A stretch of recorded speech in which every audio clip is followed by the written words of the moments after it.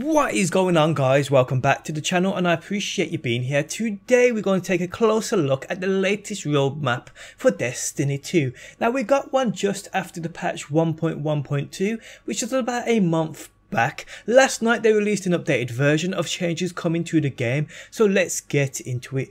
On February 27th we will get Nightfall scoring and high score tracking, Destination emblem variants, Crucible emblem variants and Nightfall emblem variants. These variants I do believe offer a certain team-wide buff, and they are also the new home to reworked auras. This I'm going to gather more information on and bring you a video explaining exactly what this is pretty soon, so stay tuned. Fireteam members on destination maps. This allows you to bring up your world map and it will show you exactly what area of that planet your fireteam members are on. PC public text chat opt-in, companion mod shader interactions and prestige Nightfall challenge cards version 1. With the 1.1.4 updates to the sandbox and Crucible on March 27th, we received the following: weapon and ability sandbox changes. This is without doubt one of the biggest and most anticipated updates people want to see, so details here will be extremely interesting. Heroic strike modifiers, Iron Banner 6v6, I cannot wait for this. 6v6 in PvP will be absolutely epic, I am absolutely certain.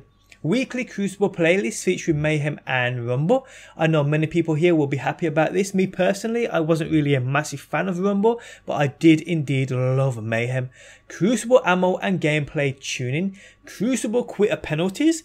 Repeat map and strike protection. This was annoying. Getting the same PvP map 5 times in a row was a bit much, to be honest.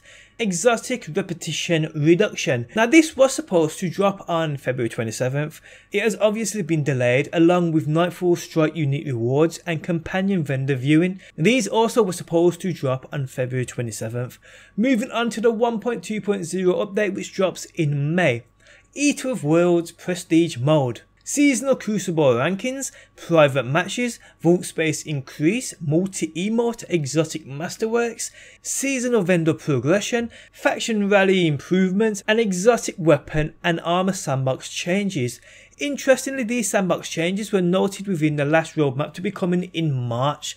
Obviously they're not happy with a certain set number of things and obviously have decided to delay them even further. Now these roadmap changes are not set in stone with these updates. As we have learned from the first roadmap to this one, things can be delayed. Also important to note, the changes coming in May with the 1.2.0 update could be up to 2 months after the March update. But in all honesty people, in my opinion that's fine. The changes they mention here coming over the next month could be enough to see many people head back into the game.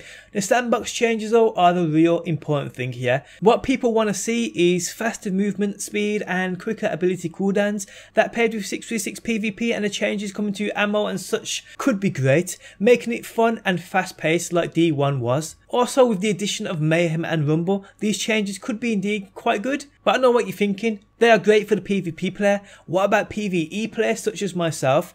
Although some of these changes do seem great, such as the emblem variants and the aura reworking around them, also the Nightfall scoring and so forth, they seem good, but I still don't feel there is much here to bring the PvP players back. In May we get the next DLC. This for me logically is the time some PvP players might come back and see what's happening with the game.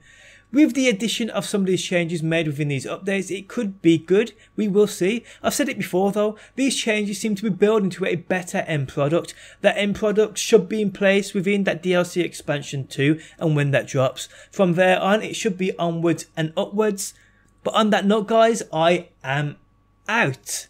If you guys did enjoy the video, leaving a like really does help me out. Thanks as always for stopping by. If you're new around here and enjoy daily Destiny videos, even though it's dry, be sure to subscribe. But thanks as always for stopping by, and hopefully people, I will see you on that next one.